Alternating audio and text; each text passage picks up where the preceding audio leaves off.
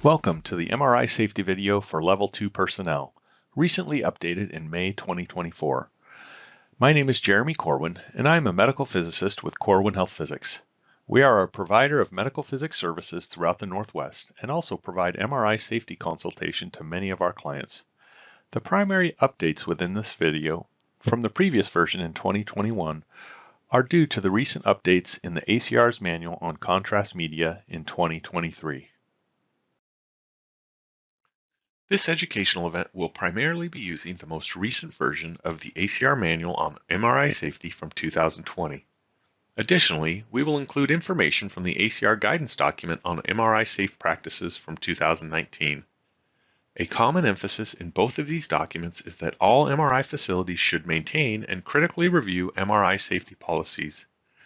The ACR has published a list of recommended topics to be covered with regards to MRI safety, and that list can be found on the ACR MRI accreditation website. I strongly recommend that every MRI technologist read through the ACR manual on MRI safety at least annually. This presentation will cover a significant portion of this ACR manual, but not all of it. Please consider reviewing this document. Remember, the MRI system may be the most dangerous piece of equipment in your facility. An important note was included in the 2019 update. The guiding principles of MRI safety remain.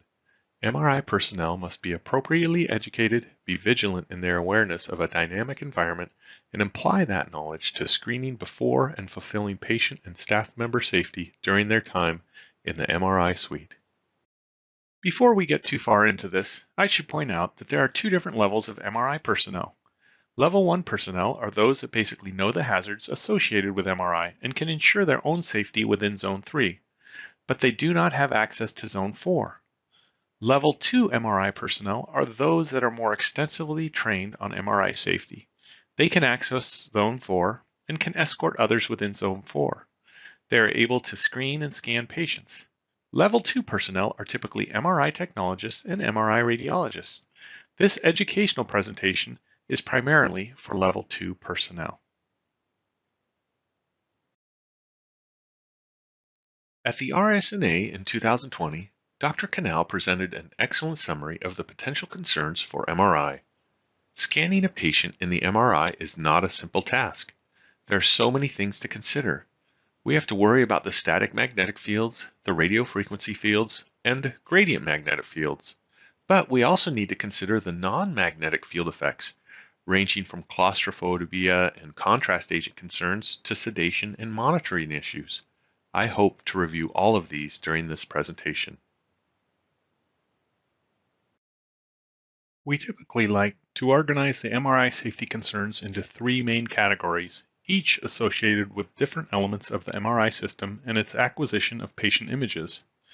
The static magnetic field is a main concern due to items being pulled into the magnet due to the extreme force of the magnetic field. The radio frequency field, or RF field, is associated with heating and disruption of medical devices, and the pulsed gradient magnetic field can cause peripheral nerve stimulation, hearing loss, and potential interference with patient monitoring equipment. We will address each of these and more throughout this presentation. Since most of you are MRI technologists, you are all quite aware that the MRI system is a very large magnet.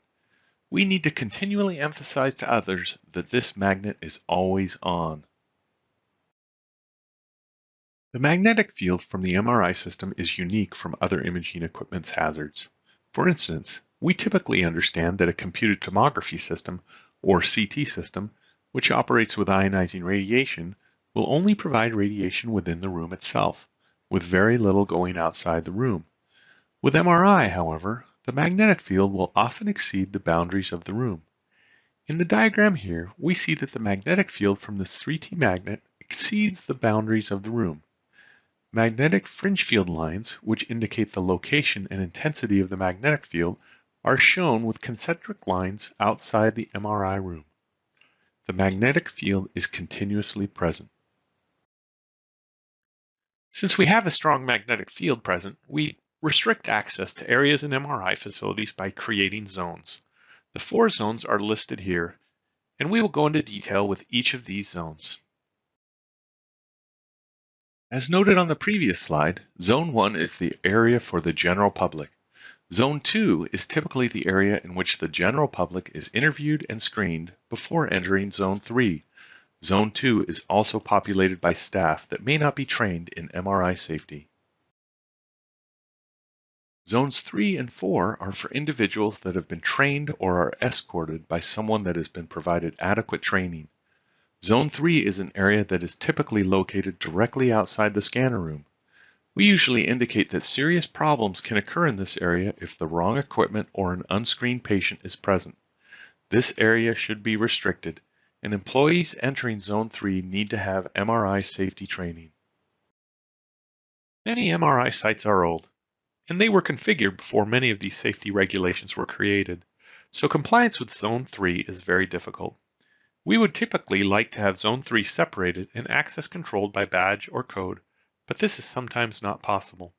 For these sites that struggle with engineering controls for Zone 3, we recommend that you make your best effort to evaluate and comply with Zone 3 requirements. Ensure that all individuals are trained within Zone 3. Maintain vigilant security of the scanner room. Also, consider some modified engineering controls, such as ferromagnetic monitors or plastic fences, to prevent individuals accessing Zone 4. Zone 4 is the most hazardous area in MRI. It is the scanner room itself. If Zone 4 is directly accessible from Zone 3, try to keep the MRI door monitored at all times. Close the door whenever you enter. Try to position the patient from the far side of the scanner so that you can view the room. Ensure that only screened individuals access this area, including staff. Now, regarding the magnetic field, current research indicates that there are no permanent biological effects from the field itself, so the field does not cause any harm to the person. But we are primarily concerned with the magnetic field attracting metallic objects or interfering with equipment. Some people have indicated some effect from the magnetic field, such as flashing of light, feelings of vertigo, or metallic tastes in their mouth. As you are aware, the main concern with the magnetic field is the pulling of objects into the magnet. Here is an example of the wrong bed being brought into the MRI suite. Please be aware of many common ferromagnetic items in the hospital. All of these items and more need to be prevented from entering the MRI suite. As many of you are aware, there are serious consequences of these ferromagnetic objects entering the room.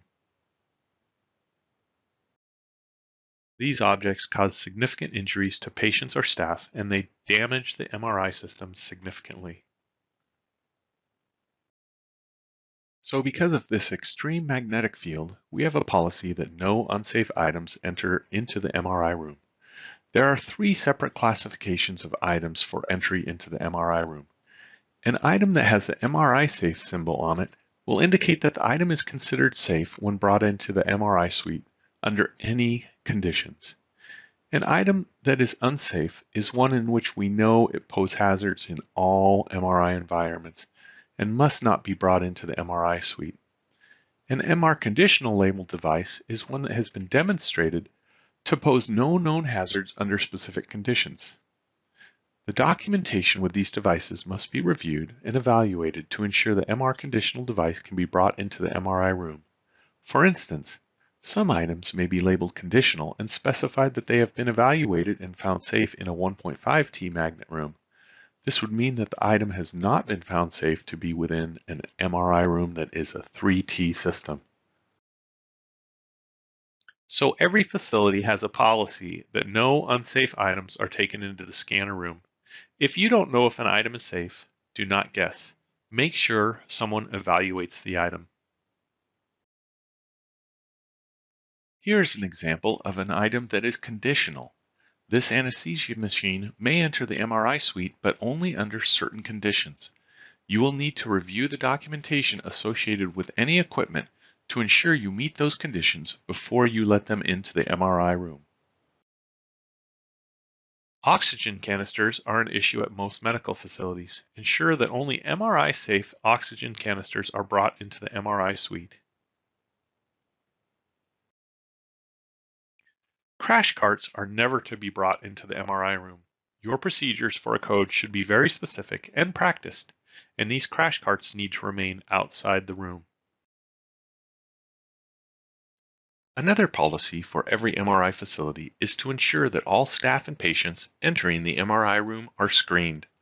Most facilities have a detailed screening form, and a good screening form can be found on the ACR's website. An MRI screening questionnaire must be completed for the patient before each exam. Non-emergent patients should be screened twice. This can be accomplished by the patient completing the screening form and then the MRI technologist reviewing the responses in detail with the patient prior to entering the scan room. Emergent patients are allowed to be screened once if that is all that can be accomplished, but the screening does need to be done by the MRI technologist. Be extra cautious with non-ambulatory patients. They are typically transported with MR conditional or MR unsafe wheelchairs or stretchers. There also may be hidden objects such as needles, oxygen tanks, or scissors under sheets and covers. When it is possible, transfer these patients to a detachable MR table in Zone 3. All MR personnel, such as MRI technologists, are to be screened upon employment and then immediately report any procedure or surgery or device implant. For staff such as ancillary nurses or doctors that are not always present in an MRI environment, we recommend you complete the MRI screening questionnaire annually and then ensure a physical screening for objects prior to entering the room. Pediatric patients represent unique risks.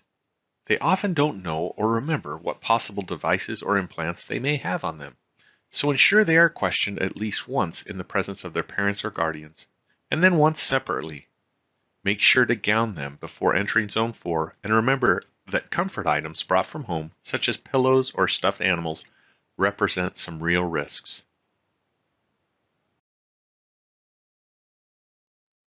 Evaluating the patient or staff for ferromagnetic objects is just one part of the screening. There are several other elements of the screening, which includes looking for devices or implants that may be disrupted, assessing for metallic tattoos, and evaluating the patient for the risk of NSF or nephrogenic systemic fibrosis. Remember, not just patients get screened. All staff and any individuals accompanying the patient need to be screened. If a patient has had orbit trauma by a metallic foreign body, radiographs are recommended. Also note that a successful MRI exam after orbit trauma involving metallic objects is not considered sufficient proof of safety for subsequent MRI exams. A patient may have intracranial aneurysm clips, and the MRI technologist will be required to determine if the patient may be scanned. If it is unclear if the patient has an implanted clip, plain film radiography may be conducted, or previous CT or MRI exams may be evaluated by a radiologist. The MRI exam should not be performed until the specific manufacturer, model, and type of clip is confirmed as conditional. The MRI exam may be conducted under conditions stated by the manufacturer. Note that a patient may have had a successful MRI exam previously with the clip implanted, but that is insufficient evidence to indicate that the current MRI exam will be safe. Further information on aneurysm clips may be obtained in the MRI Safety Manual by the ACR. When screening the patient, ensure you look at the clothing. Many new outfits have ferromagnetic or conductive materials in them, such as silver or copper. Reliance on the clothing labels is not sufficient, as the quantity of the conductive materials may be small enough to not be listed. All street clothing or workout clothing must be removed due to the new fabrics incorporating metal. Many facilities are simply requesting that all patients disrobe and don an MRI-safe gown or scrub. Dermal implants are a concern when screening. Conducted loops may be created by skin adornments, such as tattoos, especially with dark colors of ink and curve patterns. Ensure you review examples of dermal implants with the patient and discuss the potential of problems with them.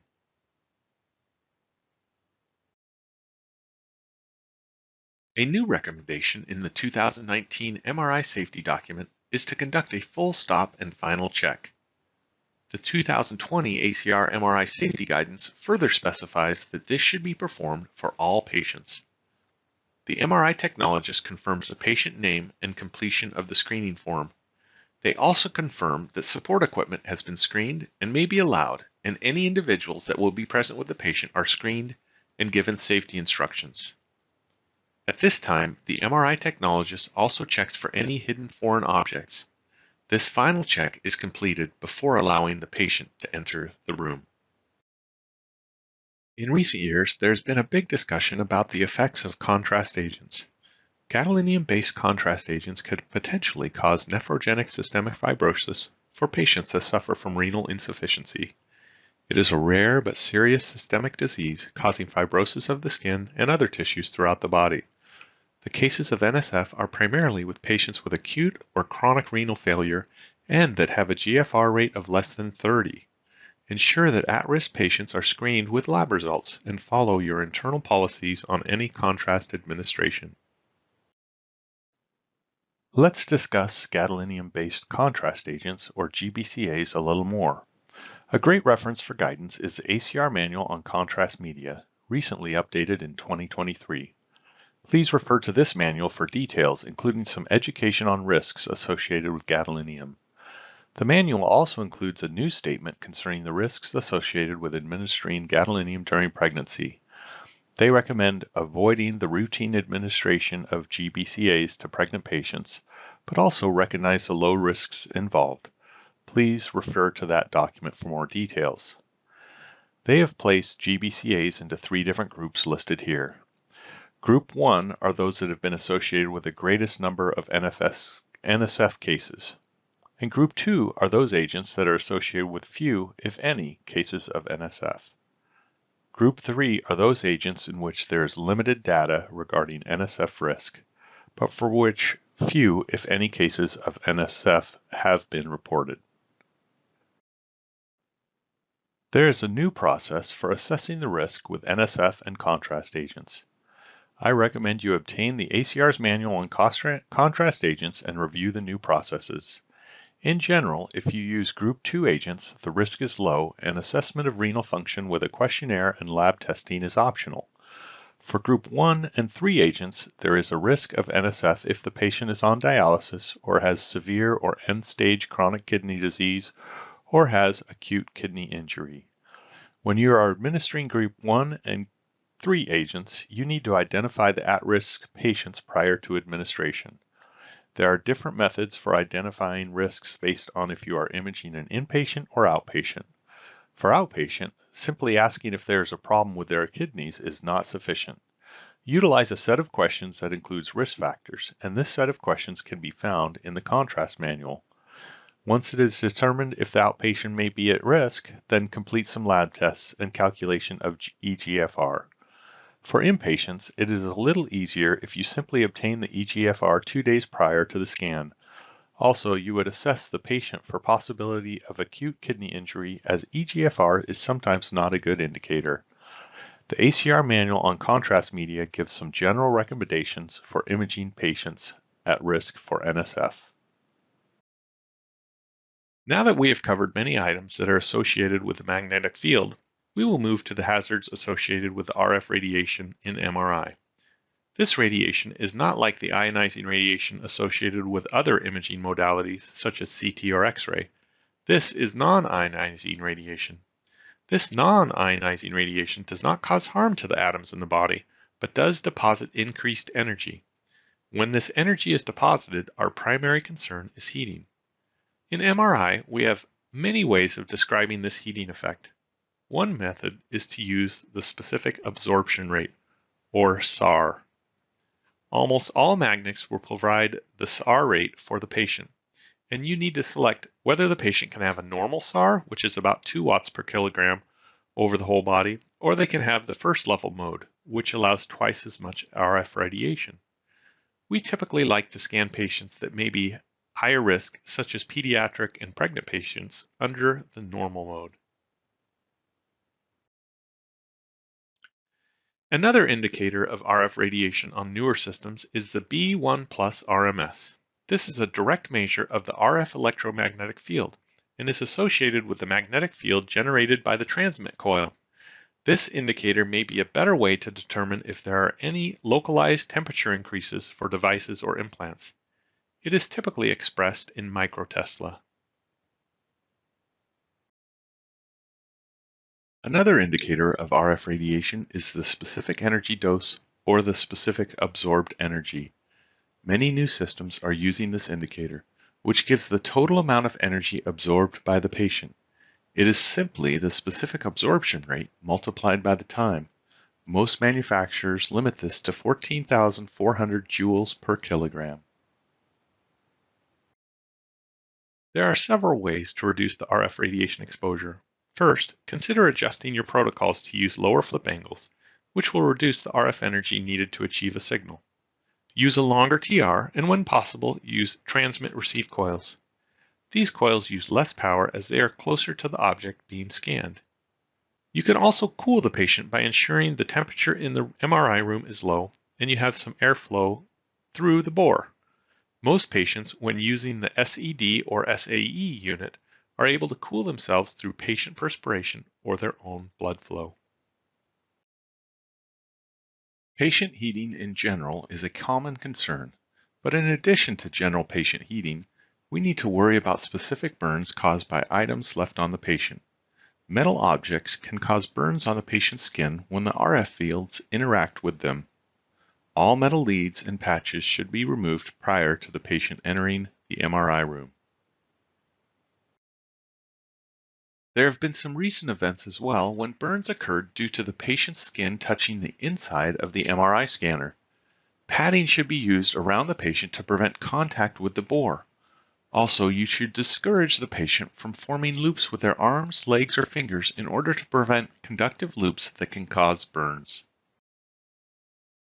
So in general, to ensure thermal safety, remember to screen for all electrically conductive material, avoid any large conductive loops, including limbs, and care should be taken to place thermal insulation between the patient and any electrically conductive material. Do your best to keep the scan room cool and turn on the bore fan. You should always give the patient a squeeze ball and instructions to immediately report any burning sensations during the exam. Now we do our best to prevent any items from entering the MRI room that shouldn't, but many patients have implants or devices that may be present during the MRI exam. These are what we call MRI conditional devices or implants. Each device will have specific conditions in which it may be used within the MRI room during scanning. Ensure you research each specific item. A typical list of conditions is listed here. Note the conditional only indicates that the device or implant has been tested under those specific conditions and does not mean it is safe or unsafe at other conditions. Remember, each device or implant needs researched. This will take time, so plan in advance to have these items reviewed to ensure the patient can be scanned when they arrive. Seek the information from the product literature on the device. Search the manufacturer's website. A common reference is the list located on MRIsafety.com, and many sites subscribe to magresource.com. Once you have all the conditional information, you will need to check each specific conditional item with your magnet's specifications. A confusing item on these conditional statements is the spatial gradient. Let me take a few moments to explain this concept. The spatial gradient is the change in magnetic field over distance and is usually given in Tesla per meter or Gauss per centimeter. Since the magnetic field within the magnet is uniform, the spatial gradient inside the bore is usually low or near zero. The largest spatial gradient is typically outside the magnet at the bore entrance. You need to know where your maximum spatial gradient is located and the value associated with that spatial gradient, so you can decide if the patient can be scanned. Each manufacturer will provide you with spatial gradient information. The data from Siemens systems is usually very difficult to interpret. In this case, we have taken the typical spatial gradient information from Siemens and presented it in a way that you can see. Notice that the maximum spatial gradient is on the bore surface, outside the magnet. When evaluating the ability to scan someone with an implant that has spatial gradient conditions, you need to decide if the patient will access the area with the highest spatial gradient. In this case, if you had a device that specified it could be in an environment that had less than 5 Tesla per meter or 500 Gauss per centimeter, you need to assess if the patient will actually be present just outside the bore, at the bore surface. This diagram is another interpretation of the data from Siemens. The contour lines are those provided by Siemens, and we have superimposed those on a magnet to show you where these maximum spatial gradients are located. You can see that the maximum spatial gradient for this magnet is on the bore surface at about 11 Tesla per meter.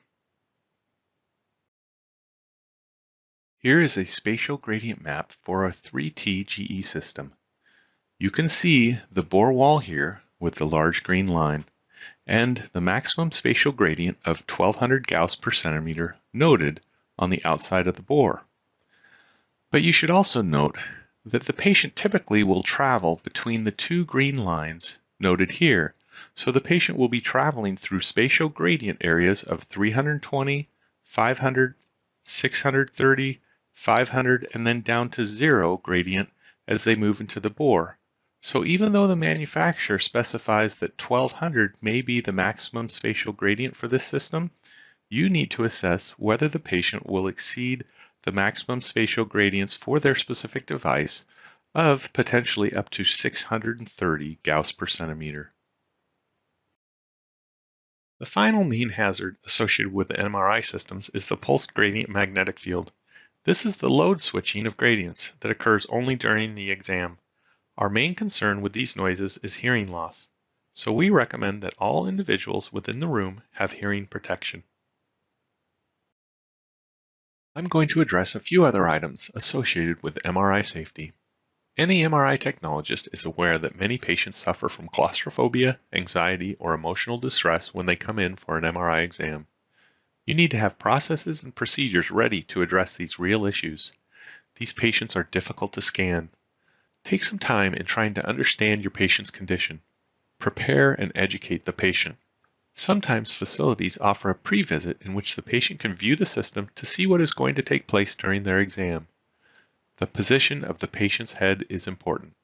Do all that you can to prevent the patient's head from entering the bore, so place their feet first. If you have the option for short bores or open magnets, see if those will work better for the patient. Soothing your patient through verbal, visual, and physical contact is important. Some new systems provide distractions for patients.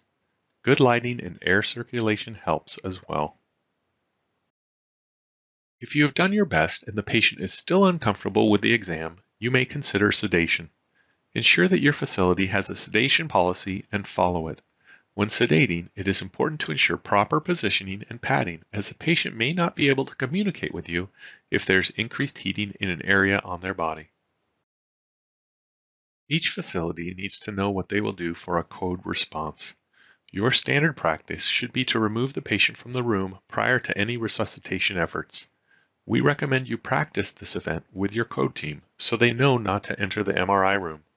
Once you have brought the patient out, you may need to guard or lock the MRI room door to prevent individuals from entering it.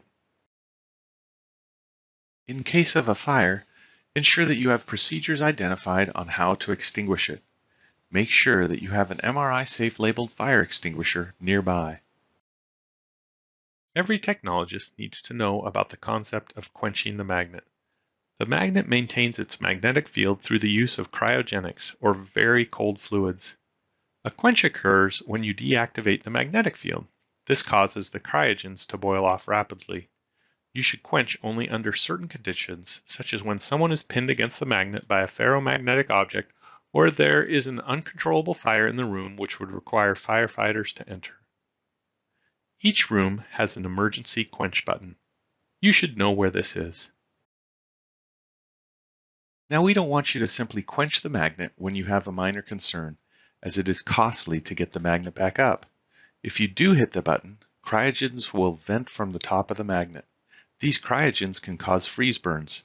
If the gases do not vent, the room may overpressurize. There are typically backup vents to ensure doors can open. This cryogen vapor can cause asphyxiation, frostbite, or other injuries. So how do you quench? Well, it is quite simple. But again, please know the conditions required to activate a quench. You should know where your quench buttons are located. Push the button and evaluate the ability to move the person that was pinned against the magnet. Calmly evacuate the patient and all personnel from the area immediately. Sometimes scanners will quench on their own for unknown reasons. Safety systems are in place to adequately vent the gases. If the quench does occur spontaneously, remove the patient and make sure all staff are out of the MRI room. All sites should have a documented MRI safety program. There typically is an MRI medical director and MRSO, or MRI safety officer, that will be responsible for MRI safety. You should be aware of these safety individuals and know how to contact them.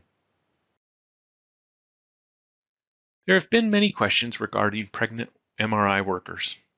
There have been no documented adverse health effects for pregnant workers in the MRI environment, so an MRI technologist or physician may continue work as they typically do.